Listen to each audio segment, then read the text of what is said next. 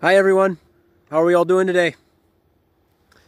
I'm sitting outside here at my home thinking about how God has lavished His great love on me.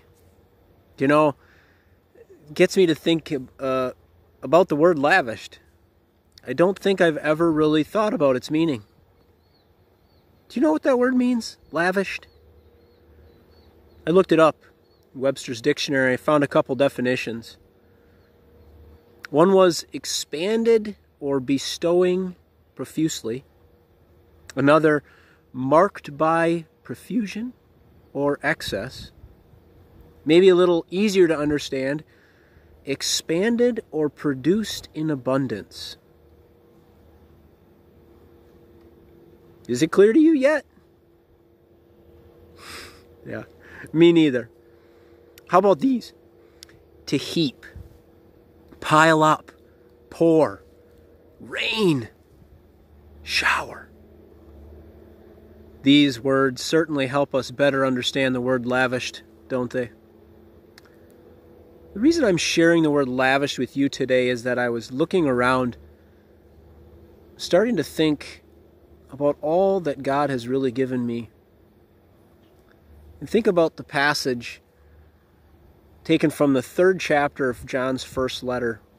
He writes this: "How great is the love the Father has lavished on us, that we should be called children of God." When we put this new understanding of the word lavished in that sentence, we really gain a fuller understanding of God's love, don't we?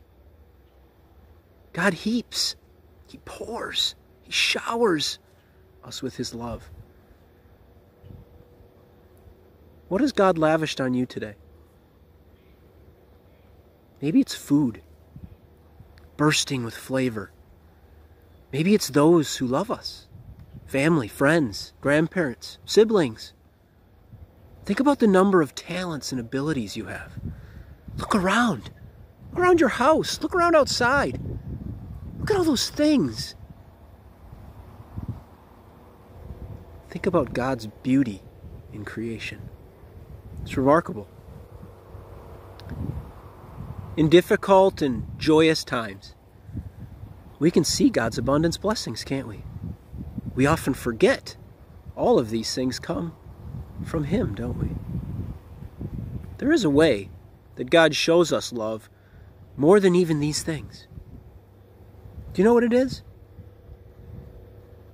It's through His Son, Jesus. God sent His Son Jesus to be our Savior from sin, to forgive us, especially when we're not thankful for what we have. Forgiveness, when we break His commands on how to use the blessings we have been given. And with forgiveness comes salvation, unending splendor with Him in heaven forever.